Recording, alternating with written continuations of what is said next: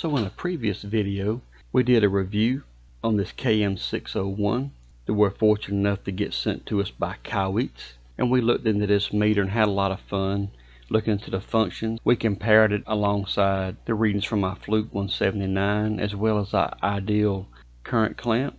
We just did a brief overview of the meter and it performed very well, and I really liked the display.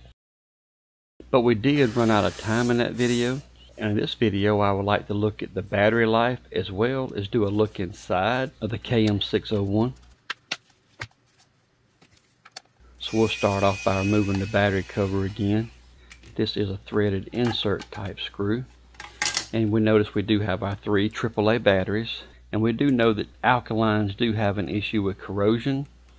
So this is just a recommendation or just a choice we have besides being rechargeable or alkaline. We also can do the ultimate lithium or some type of lithium AAA battery, and as we see here, they show here that they're leak proof.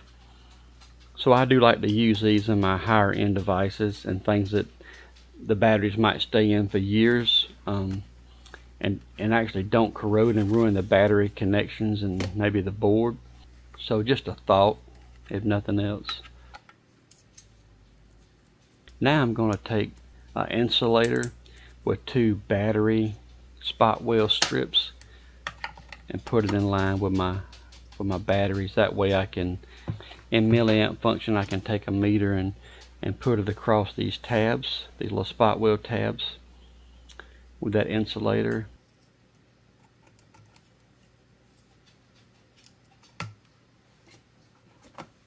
And now remove the connection here. There we go. Now we should be able to get a reading on our meter. It looks like we're at about 28 milliamps. I'm pretty satisfied with that, especially to be a color LCD display with that much backlight. And we see here we change modes, our 5 blinks of our jack indicators here. We see it fluctuating from like 28 to like 33, 34 milliamps. So that's only going to happen for 5 blinks, so I'm not really worried about that. Just a quick go through the functions here. We do see it's a tad bit higher on the milliamp scale here.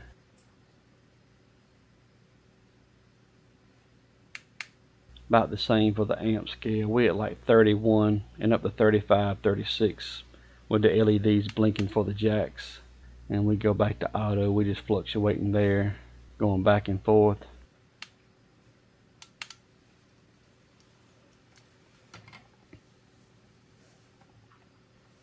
But if I just had to come up with an easy number to calculate here, I would say, just to make it easy, let's say 30 milliamps. These are 1200 milliamp hours, and if we used a 30 milliamp, we're talking about 40 hours, give or take, use on this meter. So with 15-minute auto power off, we could roughly say 160 uses, so that's pretty impressive.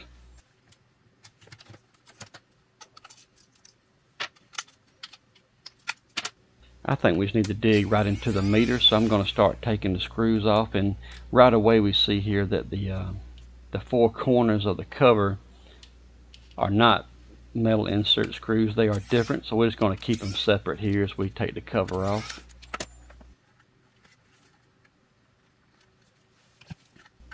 Looks like we do have to pry this open, and yeah, we do have a few catches here.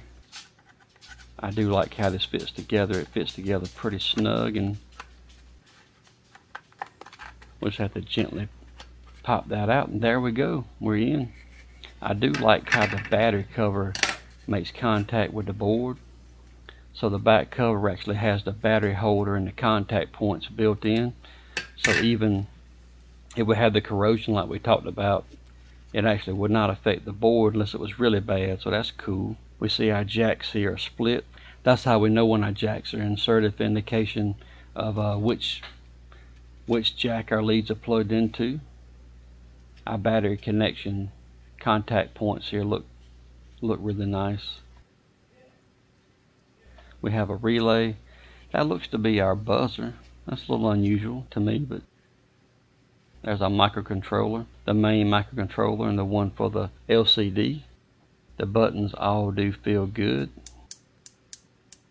There's our flashlight LED. A little bit up close of the relay and the microcontrollers here, if you would like to see them.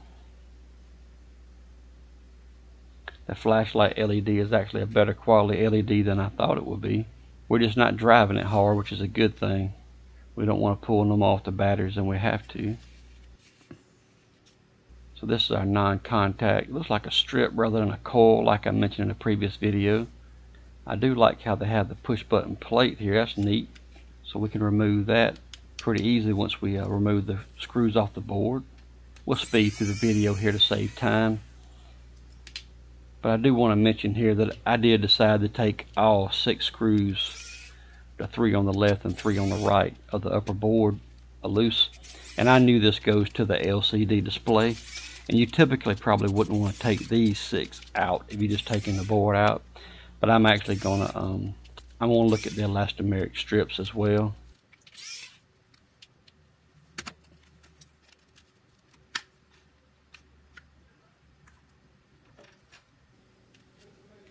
Oops, left one screw in here. Let's get them all out.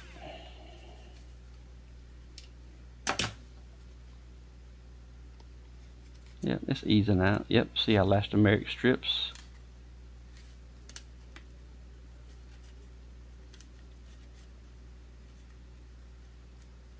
There's our LCD. We have to pull our jacks out. It's also on a plate. That's cool. And there we go. We're completely out. Even the LCD with these 6 screws are loose. You don't want to remove those if you don't want to take the LCD off, of course. Can't really see much about the backlight, but there's our backlight connection.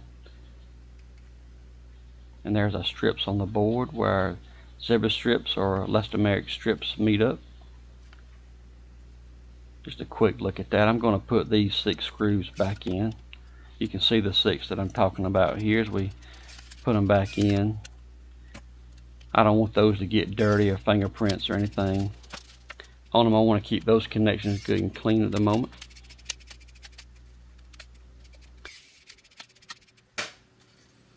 Again, the push buttons feel really good on it. A little bit better look at the jack here and the way that it's split there on the current jacks itself.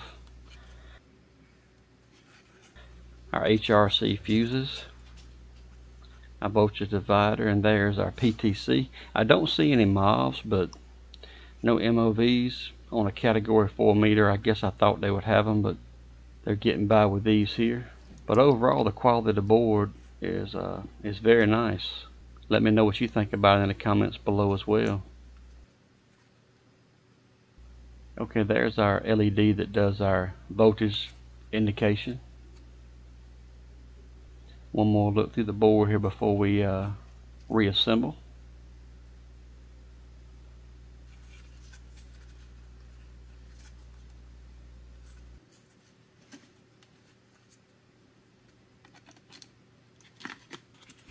And we'll speed through some of this to save time on camera as well. It's neat how our plate goes here over our non-contact and our power on and off button.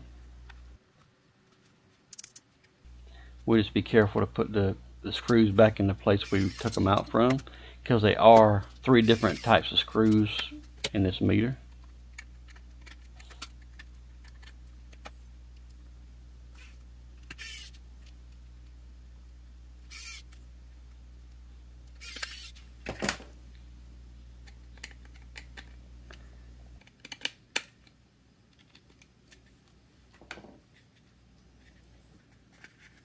And here we go. We're going to line our cover back up, make sure our contact points are clear. The push button, the rubber bumpers, make sure they slide into the notches here. It snaps back together. Pretty cool.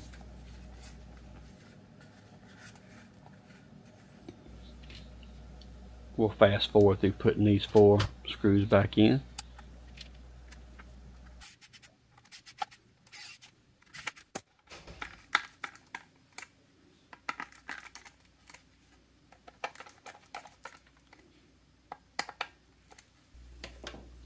And I am going to put in our Energizer Ultimate Lithium AAAs.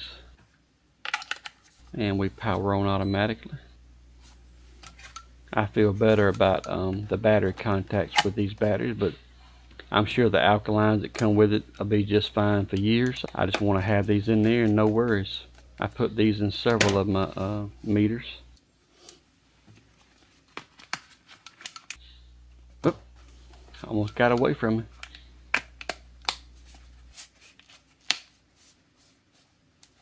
Flashlight check. Auto power off check. Auto function. Everything like it works. The range check.